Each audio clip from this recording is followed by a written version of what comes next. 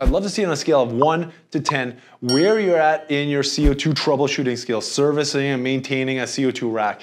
This here is so important. And for me, honestly, on some racks, some manufacturers, I'm an 8 or a 9, and some other ones, I am a 6 or a 7.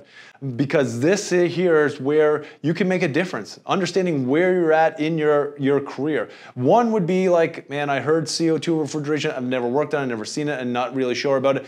10 would be, you can work on anybody's equipment. Advancer, Teco, Hill Phoenix, Zero Zone, Hussmann, Kaiser, Warren. It doesn't really matter the brand. You can work on all those brands and you'd feel confident going out and taking it day in, day out. I'd love to hear in the comments below, because this here is what will make a difference for you. Finding out where you're at, reflecting on what you understand right now, and how do we get you from a 5 to a 7 or a 7 to a 9.